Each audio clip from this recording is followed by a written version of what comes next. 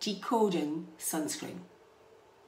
There are two types of sunscreen, physical and chemical. Physical sunscreen sits on your skin and the UV rays bounce off it. An example would be the ingredient titanium dioxide.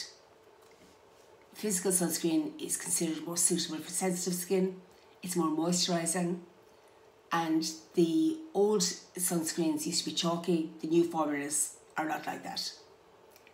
Chemical sunscreens, taking the UV rays, turn the energy into heat and then let it out off the skin again. Both are absolutely brilliant.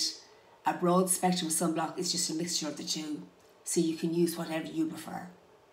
You should apply sunscreen 30 minutes before going into the sun, and you should reapply it every 2 hours if you're swimming or if you're in extreme heat. Sometimes people wonder how much they should use.